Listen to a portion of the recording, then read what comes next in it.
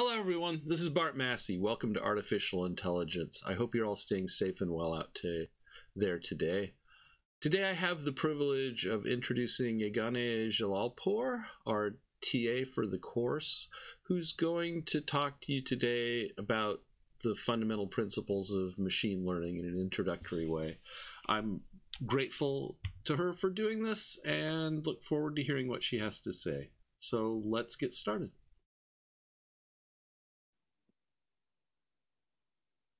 Hello everyone, this is Yeganeh, the TA for the class. Today I'm going to talk about Introduction to Machine Learning. So what is the motivation behind machine learning and AI? So the goal for AI is to basically replace human programming with self-programming to predict appropriate behavior based on experience. The example would be trying to make the machine learning models look more like what an infant would do. So infants have language skills, motor skills, other behaviors. But the usual dichotomy is that to create algorithms or restrict tricks and trying to create, simulate human behaviors, or in other words, infant brain. And as it goes, like for example, in an infant, as an infant goes and grows up, he would learn different things. Machine learning models, in my opinion, still needs thousands of information to learn and decide what to output, and still have some unexpected outputs.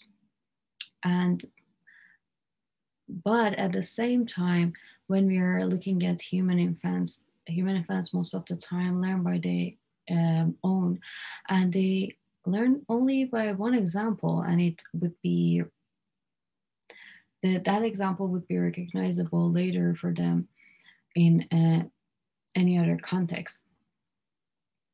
Some AI researchers were trying to solve this solution by creating common sense artificially, but still with all these developments in AI and machine learning, we are far away from creating something that thinks by itself or does self-programming.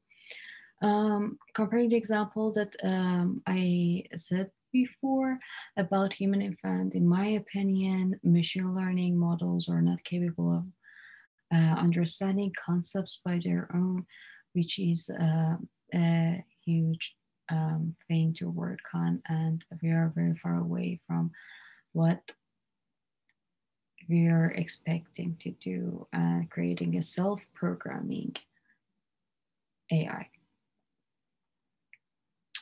All right, now I want to talk about machine learning and systems. There are three things that I want to talk to you guys about today: data flow in machine learning system, data complexity, and ML system evaluation. So data flow in machine learning systems, I wanted to categorize this in three general categories. The first one is supervised learning, which goes through classification and regression. The second one is unsupervised learning, that we have clustering association, and the last one is reinforcement learning. So supervised learning, with that, we have labeled data as inputs, and we train a machine learning model first, then we use the output later. And so by training the labeled data sets, we have labeled data, and we have classification for classifying labeled data. For predicting a class, for example, a very general example that you may already heard of is cat versus dogs, is to pass thousands of images of cats and dogs to a machine learning model and asking the model after training it for a while to categorize and classify a new input, a fresh input, a picture of a cat or a dog. So everything is labeled in supervised learning.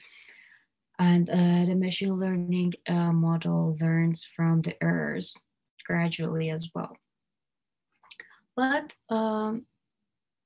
if we go through the second thing that I want to talk about in supervised learning category, which is regression. In regression, we're trying to predict trends using previous labeled data and predicting a continuous variable from infinite number of possibilities.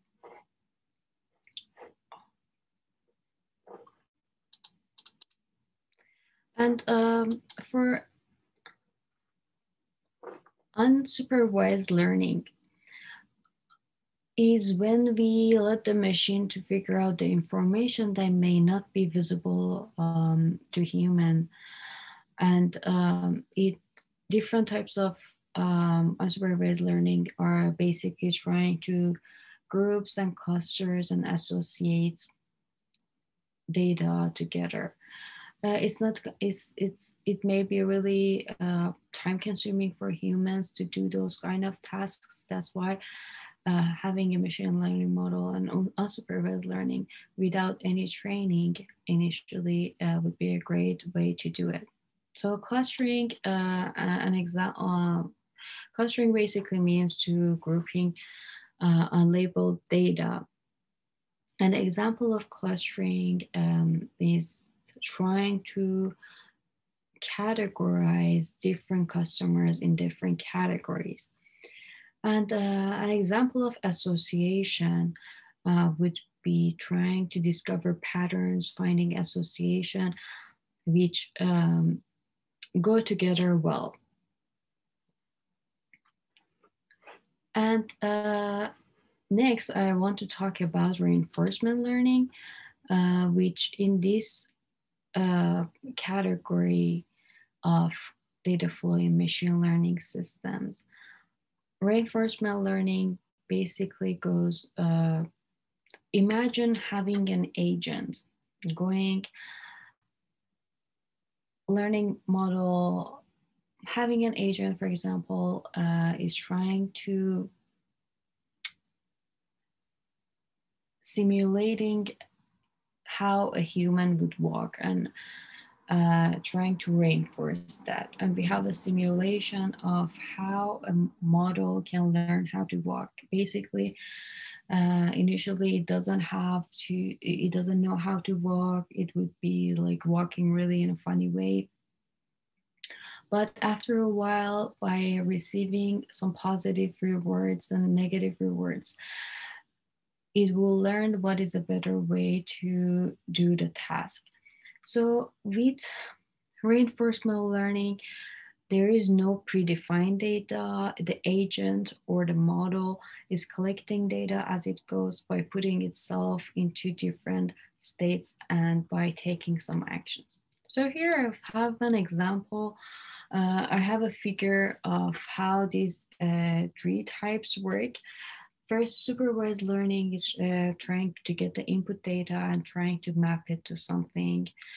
And a very simple example that we talked about earlier was the categorizing a cat and dog by getting two different labels from so many different examples and trying to train the network and then use it later. And supervised learning, it doesn't have any labeled data, but it tries to output and put the things into classes. And as we can see on the reinforcement learning part, we have different states and actions as inputs, and the output also going to be states and actions, but the agent gradually learns by trial and error to make better, to have better performance. Next, I want to quickly talk about data complexity. Data complexity are there are so many different categories. Here in this class, I wanted to talk about two numerical, which includes discrete and continuous. So discrete often refers to counting of something examples and number of students in a class. And a continuous example would be something like is continuous, like height, like weight. But the categorical data refers to something, the character of categorizing. For example, gender, which have few options, race, or like anything that has category type, like dress size, anything that like that would be categorical data. Now, I want to talk about a little bit about ML system evaluation and some metrics. So when we are performing classification predictions, there are 4 types of outcomes that can happen.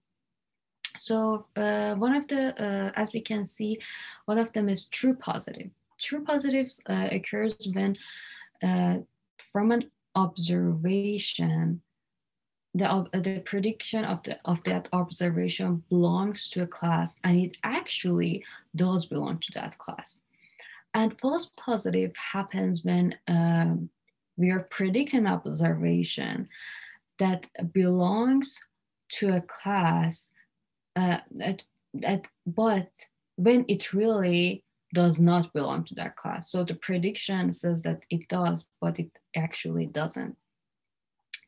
True negative happens when the observation doesn't belong to a class and it actually does not belong to a class. And false negative is when the results, the result of the classification tells us something does not belong to a class when it actually should belong to that class. And in fact, it does belong to that class. Okay, based on these observations and predictions of different classes, I'm going to talk a little bit about different metrics too. So there are like some metrics that are used a lot in machine learning. I'm going to mention a few of them here. Accuracy, which is basically defined as like percentage of correct predictions. So as you can see, it's equals to correct predictions over all the predictions. So correct and recall basically defines as the fractions of examples which were predicted to belong to a class with respect to all of the examples that truly belong in that class. So as we can see, is equal to true positives over the accumulation of true positives and false negatives. And one thing that I want to mention here is that these numbers, true positive is how many true positives are there. Like, for example, if there are 10, 12, and these are numbers, integers. First, yeah. And precision can be defined as true positives over true positives plus false positives. And basically, it's a fraction of true positives over all the examples which were predicted to belong into a certain class. There is another matrix which is called receiver operating characteristics curve. And this is very commonly used as trying to show how a classifier works, how it performs. As you can see in the figure, the very red dotted line, dashed line, is a random classifier. So there is no big deal there. It's not a like a really great improvement if we do like random, because like if you flip a coin, it would do the same. So we have to do better than random classifier. And as we progress more to the top left here, this corner is the perfect classifier, but it's really hard to achieve. So as our classifier approaches to the top left, it gets better and better in the results. And if we go anytime and closer to the random classifier, it means that it's getting worse. Okay, next I want to talk about the confusion matrix and F1 scores. And confusion matrix is a very common and popular way for evaluating classification models or classifiers. So confusion matrix, as you can see on each row, we have the instances of the predicted class. Here we have predicted positives and predicted negatives. And on each column, we have instances in an actual class. So actually positive and actually negative. So if we cross a line here diagonally from top left to the bottom right, we can, a better classifier is a classifier that have higher values on this diagonal. And on the opposite side of the diagonal, which would be this line, it would have, it means that the classifier is not working well. So, and the last thing that I want to talk to you guys about is F1 score. F1 score is another way of measuring machine learning models. It's equal to 2 times precision times recall over precision plus recall. And if you remember, here we calculate precision and recall like this. And if we apply this to this formula, we get F1 score. F1 score is, some people say why we use F1 score. F1 score is a very useful when the false negatives and false positives are crucial. And there you have it. Thanks again to Yeganeh for presenting this material in a really skilled and entertaining fashion. Again, I hope you all stay safe and well out there. Thanks for listening to this, and we hope to talk to you again real soon.